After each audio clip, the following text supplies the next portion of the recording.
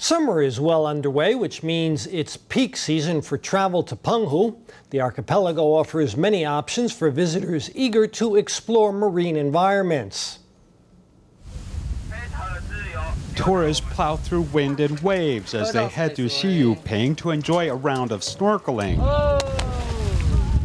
Soon after entering the water, they can see a wide variety of tropical fish.